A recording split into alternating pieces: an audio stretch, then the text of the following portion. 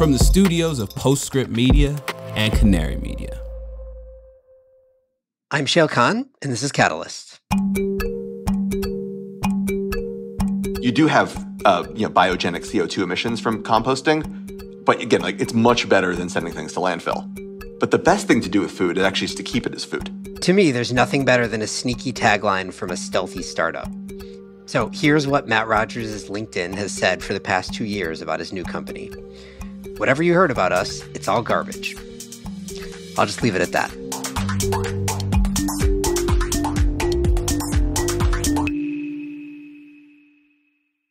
Catalyst is brought to you by The Antenna Group, the OGs of climate tech PR and marketing. For 25 years, Antenna Group has partnered with category-leading energy transition and clean economy innovators to build their brands, amplify their stories, and market and accelerate business growth.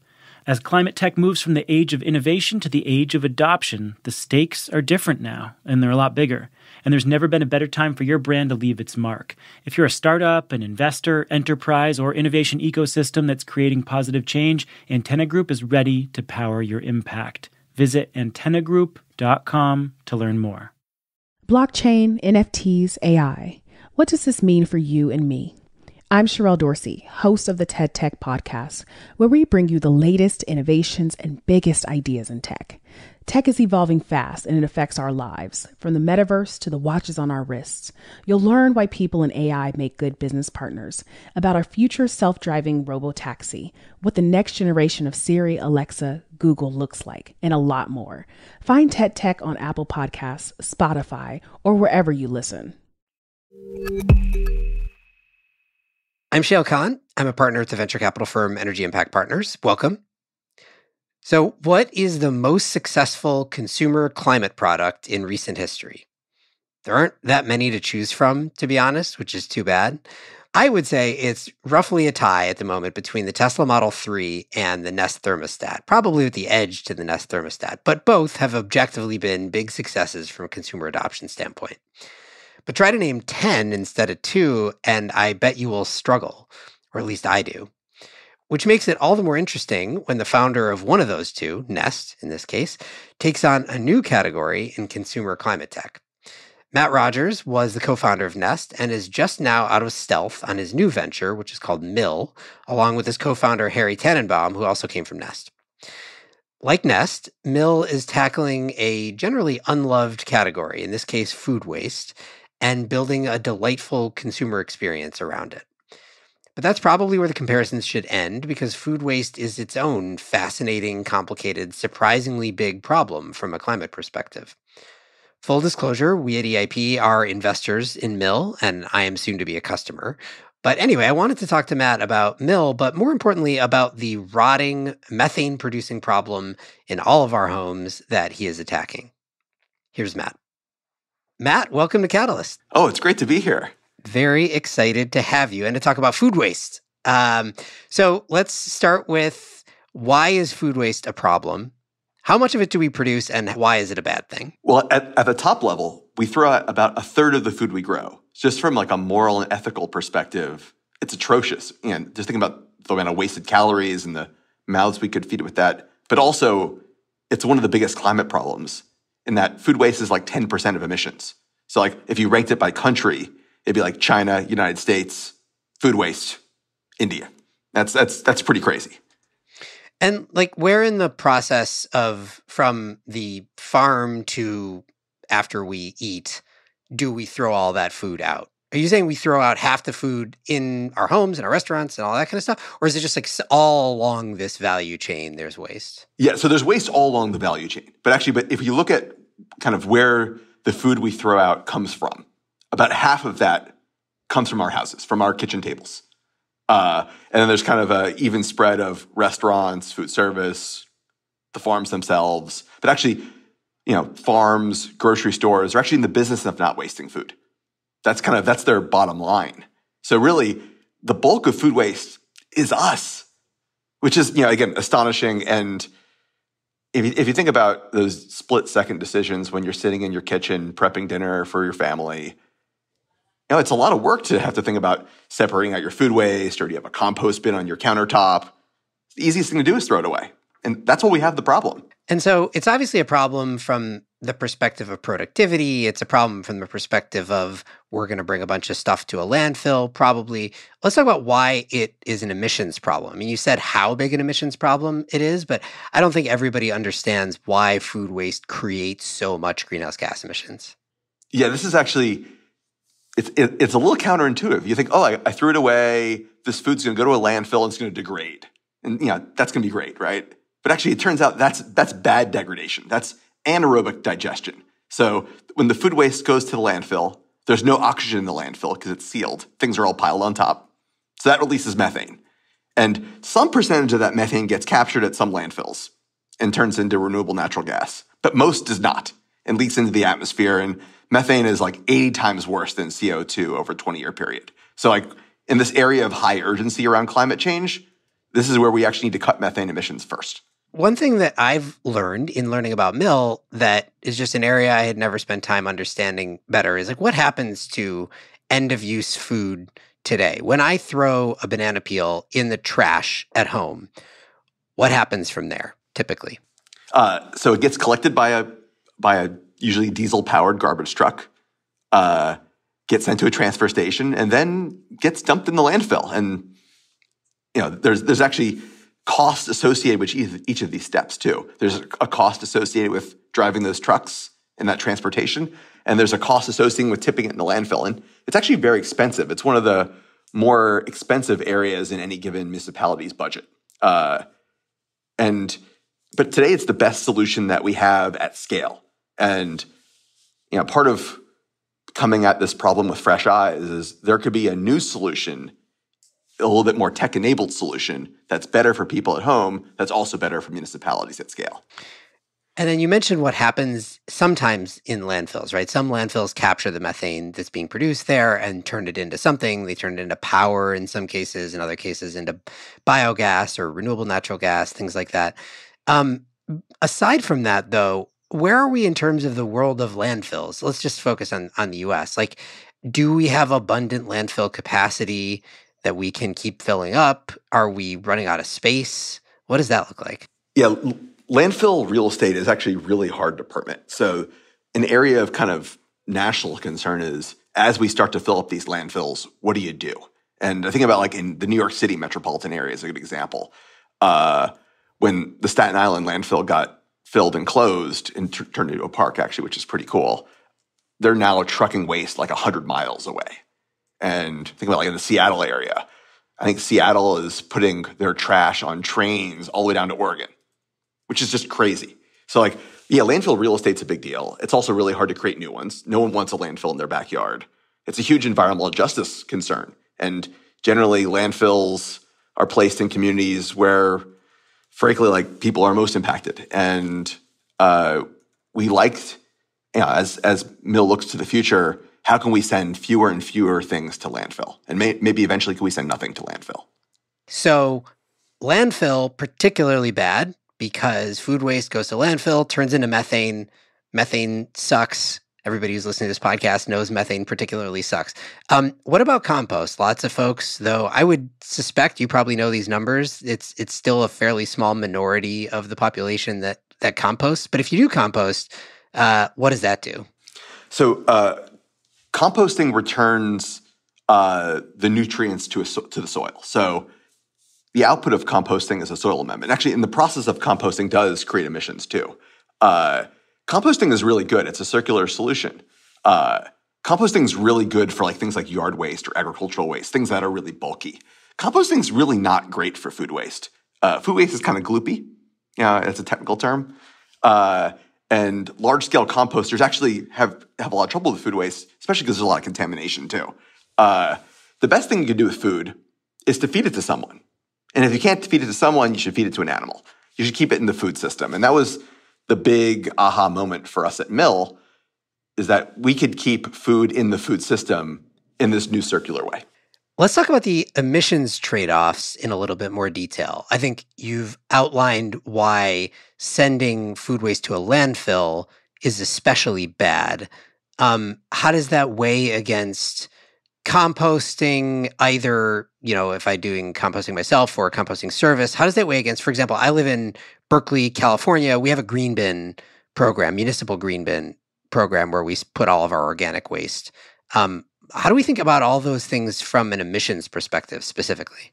Right. So first, I think only about 5% of households have access to a green bin program. So they're actually pretty rare. From an emissions perspective, composting is much better than landfill because you avoid those methane emissions from the landfill. You do have biogenic CO2 emissions from composting, but again, like it's much better than sending things to landfill. But the best thing to do with food is actually to keep it as food and avoid having to grow more crops and more food to basically to replace itself. So if you think about like the composting process, you're effectively feeding those calories and nutrients to microbes. And then those microbes then, create byproducts that then feed the soil, which then feed more plants. The best thing to do with food waste is actually to feed it someone. And we can't always feed it to a person, but the next best thing would be to feed it to an animal. So you could avoid all of the emissions of having to grow more crops to feed those animals. Something like 1/3 of the arable land on Earth is just to create food for livestock. It's an insane amount of land and energy and water just to feed the animals that feed us. So the best thing to do with our food waste actually would be to feed those animals. And that's exactly what Mill is doing. So you have, uniquely valuable experience building consumer products that scale in areas that people don't already think about a whole lot, Nest being the obvious example here. How do you think about food waste in this context? Do you think that the average American homeowner, whoever you think of as your sort of like core persona for mainstream adoption of Mill, which we will talk more about a little later, but do you think people are already thinking about the problem of food waste? Do they view it as a problem today? Or do you need to introduce something that gets them to see that it's a problem? Actually, this is actually the quintessential problem that it'd be great to have kind of a crack team of consumer people working on. Only about 1/4 of U.S. adults think food waste has a big impact on climate change. People are really not even aware of the problem. Again, like average American thinks when you throw the banana peel in the trash can that it's going to go away and it's going to degrade, and that's no big deal. Biodegrade, right? It's going to biodegrade. It's really no big deal, but it turns out it has a huge impact. And even people who are very climate concerned, people are trying to reduce their food waste, but people still think that when you throw the food in the trash, everything is fine.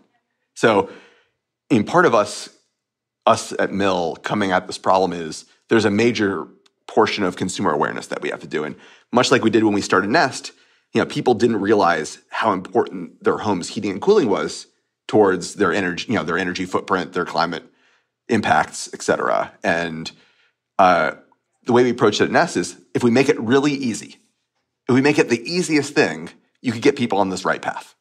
And we're looking at this the same way. So today, the easiest thing to do in your kitchen is to throw things in the trash or down the sink. And there isn't an easier, better way. So what Mill is building is the easiest, most practical way of getting your food back to the farm to keep it in the food system. Is the premise that with consumer awareness here, that climate would be a significant motivator? I'm always curious about this. Like, do we think people will act based on concern for people at scale? Obviously, there's some people who will, but, mainstream adoption. Will they act based on, let's just say, you could snap your fingers and that consumer awareness went from 25% to 100%. Everybody knew that food waste was a big climate problem, not just a landfill capacity sort of general environmental problem. Do you think that would spark behavior change, or is climate not enough of a behavior motivator? I mean, at the end of the day, people are busy. And I have 2 little kids at home. We have a super busy household. And if there's not an easy thing to do, we're going to throw the food in the garbage. Especially like when the kids drop like the pizza on the floor and there's, what I'm talking about. There's the food you can't eat. And the easiest thing to do today is to throw it away. And today there just isn't a better way to do it, and a way that's frictionless and that's just incredibly practical. And that's why Mill built this new solution. Today there just isn't an easier way. And when I think about achieving kind of mainstream and being everywhere, the way you do that is you make a new daily ritual. You make a new habit, and you make that habit just so frictionless That's what we did at Apple with the iPhone. It's what we did at Nest. It's the easiest product to use. And you just turn the dial and you look for the leaf and you save energy. And with Mill, with our new solution, it's easier than throwing things in the garbage. So that's a good teaser to Mill, which we are going to talk about in a minute. But first, I do think we should talk about, because the premise here is food waste is a big climate problem. Now, one solution is do something better with that food waste, which is what Mill is doing. But before we get to that, there are a bunch of solutions to try to create less food waste in the first place. And I'm sure as you started digging in on this problem set, you looked at a lot of this stuff as well. So, for example, shelf life extension. How do we make produce last longer so it doesn't go rotten and we don't throw it out? What do you think of as in this broad category of like, how do we create less food waste? What do you think of as being the promising solutions there? I'm super excited about some of the new technology around supply chain management and helping restaurants order the right amount of produce that they're going to sell, and helping restaurants become more efficient. Same with grocery stores. There's some really good new software solutions there.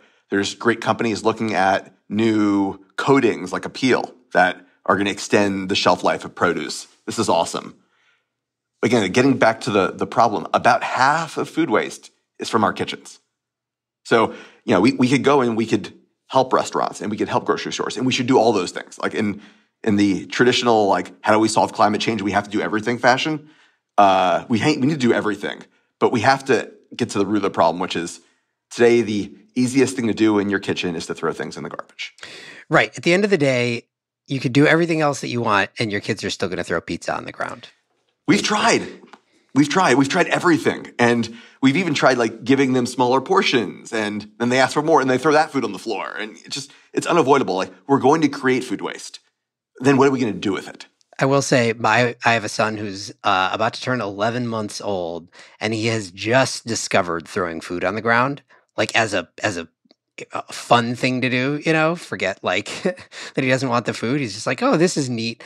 And one, I'm throwing a lot more food out. But two, I will say there is an alternative. I would say the biggest competition to Mill in that specific context of the baby throwing food on the ground is our dog, who is a great solution to that problem, generally speaking. Not that I don't still have a ton of food waste that I need to do something with. Same for us. The dog does a great job. And I think like also, every family, every kid growing up, everyone's mom or grandma used to tell them to clean their plate. Like, we're all trying to be in the Clean Plate Club. No one likes throwing out food. It doesn't feel good. So I think there's also an angle to, can we actually create new solutions that are easy, that also feel good? Okay, so let's get there. Let's talk about Mill.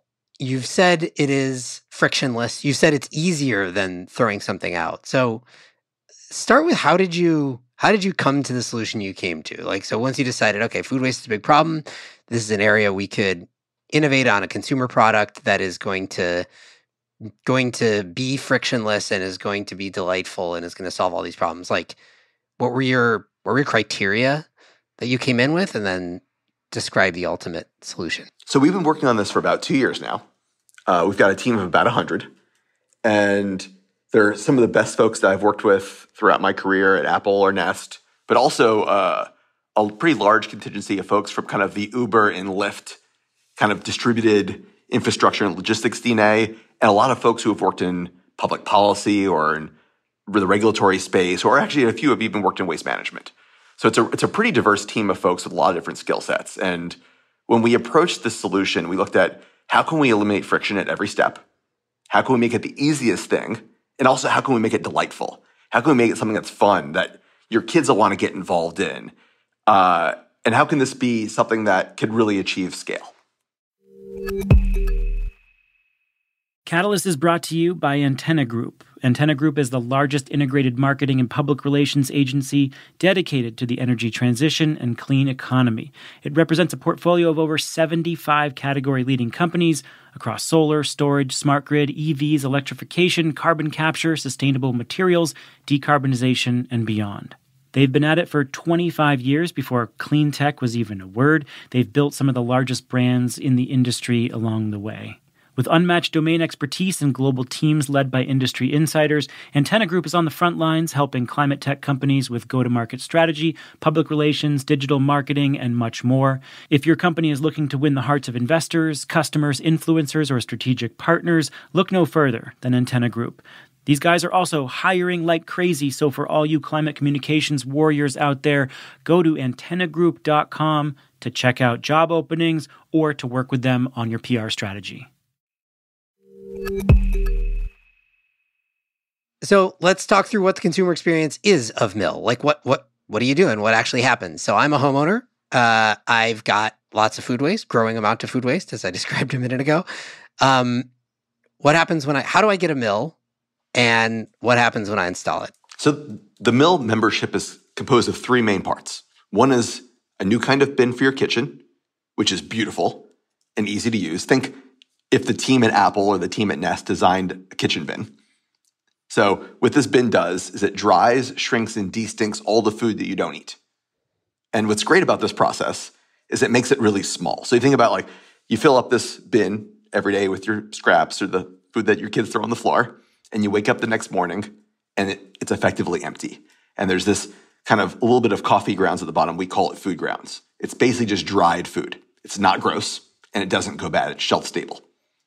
What's cool about that is one, it says it doesn't smell, but two, by being small and not gross, it means it's easier to collect and get it back to farms. So the next part of our system is a pathway to send the food back to farms.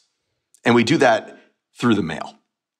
Because this is small and preserved and not gross, once a month or twice a month, you pour it in a box, you put it on your front porch or in your mailroom, and the mail carrier will come in and collect it and send it back to us so that we can process it and get it back to a farm to feed animals. And the third part is just a better experience for your kitchen. No smells, no gross bins, and frankly, having to take out the trash less often. Yeah, that last one actually, speaking for myself again, that last one is meaningful for me. Taking out the trash is annoying and we have to do it more frequently because we're producing more crap because of this baby. And just not having to take that out as often would be very helpful. So, but let's finish the loop. So the food grounds get sent via the mail back to Mill. What do you do with it? Is it immediately food grade for animals, for livestock, or do you have to do something to upcycle it to turn it from the little bits of petrified food from my house into something that a chicken can eat, for example?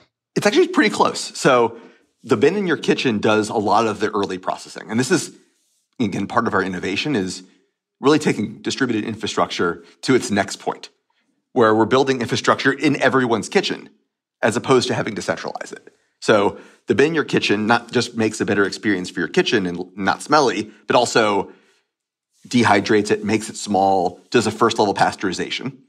We then collect it and we filter it. We take out any metals or plastic that people may have put in by accident, and we actually will send them feedback via our app on, hey, we saw we had some contaminants from your batch. We filter it. We capture all of the most nutritious bits, which are the small particles, and we then pasteurize it one more time. We fill it in sacks and we send it to farms to feed chickens. Does it matter what kind of food? Obviously we're talking about organic waste, but what is the easiest to process? What's the hardest to process? If I'm a household that eats a ton of pizza, is that going to make my food waste different from another household that eats healthier than mine? Or is all organic food waste pretty similar in this context? So you could put all food in the bin, everything, including meat and dairy, chicken bones and fish bones, avocado pits, things that are really hard to break down because we're going to grind it up and dry it out. From a processing perspective, we're going to mix it all together. So if you're a household that only eats pizza, we're going to blend your pizza with everybody else's food to make a more uniform blend to feed the chickens. So we're kind of building an average American diet blend to feed chickens, which actually ends up being quite nutritious. You mentioned before that a big part of what you think you need to do is consumer adoption, consumer awareness building. Talk about how you you're going to want to bring this to market and what it's going to take to get consumers to adopt? Is the first step consumer awareness of food waste as a problem? Or do you think intuitively consumers will appreciate, even if not the climate impact, they'll appreciate the taking the bin out less frequently and the beautiful consumer product and all the other things you described? That's exactly right. So actually, it's multi-part. One is better kitchen. So less stinky food waste, no smells, no drippy bags, no fruit flies, no rats. That's one part. Then there's the kind of the convenience of having to take out the trash, once or twice a month as opposed to every day. That's a big part. And I think the third is like the emotional part of feeling good that your food waste is going to a higher and better use now. And we don't want people to throw out food because they're going to feed the chickens. The better thing to do would not to be to throw the food out. But for the food that we can't or don't eat, you could feel better that it's going to a really good use in feeding animals to stay in the food system. So the way we go to market is actually multi-pronged. One is direct to consumer. People go to mill.com, they sign up for a membership, they get the bin, they get the send back experience, they get a better kitchen. That's kind of one path. The other path is through their employer, through their city, kind of through their apartment complex. And we're working with a bunch of different cities and companies to provide the mill membership to people kind of at scale. So I wanted to ask you actually about the role of cities. Obviously, this is their primary function. This is primarily their function. It's not their primary function, but it's primarily their function today. They come collect my trash. What do you think the role in a world where mill is really successful? What is the role of cities here? Is this you taking over a portion of their responsibilities in refuse collection? Should this ultimately be something that cities primarily distribute? Do they have a centralization function? Do you always want mill to be where the food waste gets sent to, or would you at some point send it to a city processing facility? Like, what's the role of the city? So we think cities are great partners, and there are lots of different flavors of what different waste services exist in various cities. So some cities have a more kind of centralized municipal model, like in the energy space, thing like Austin Energy, where it's municipally owned and run. Like Tacoma, Washington is kind of in that flavor, like where the city runs their own waste. And some cities have a hybrid kind of private-public model, and some are completely privatized. So there's a lot of different models there. I think as we grow, we would like to partner with cities. And actually, we've got about a dozen pilots kind of in work right now where we're going to be deploying our memberships in partnership with cities to their residents to help them achieve their zero waste goals or their food diversion goals or their climate goals. Again, like food waste is one of the biggest parts of a city's carbon footprint. It's one of the biggest parts of their zero waste plan. And even in a city that's doing everything right today, like Seattle, Tacoma area as an example, they have a green bin program, which people still don't use. Because in your kitchen, the easiest thing to do is throw it in the trash. What do you view as the biggest challenge to adoption here from a consumer standpoint? Like what do you have to overcome that's going to be the hardest? I think the biggest challenge, going back to what we talked about earlier, is people have no idea that this is bad. They think you throw the banana peel in the trash can, it goes away, it biodegrades, no big deal. And it's much worse than you think. And it's going to take us a lot. It's going to take a lot of years. It's going to take a lot of work for us to get that word out, for people even to be aware that it's a problem. But everyone knows today that it's gross and that throwing food out is bad. They just don't know how bad it is. So I think for us going to market, especially these kind of first years, we're really going to be talking a lot about, a better kitchen experience, less gross, stinky trash, no fruit flies, no rats, that kind of thing. Let's talk about cost for a minute. I think the cost of trash collection is one of those like utility bill costs that, people think about, but they probably don't think about that much because they don't have as much control over it as they do over, for example, their power bill, but they are paying for it. People would also be paying for mill. Similarly, how do you think about cost in terms of comparative, but also like what will people bear? How do you think about what can you charge for this better experience of throwing out food waste? So the mill membership is going to cost about $1 a day, which it's like another kind of Netflix or YouTube subscription.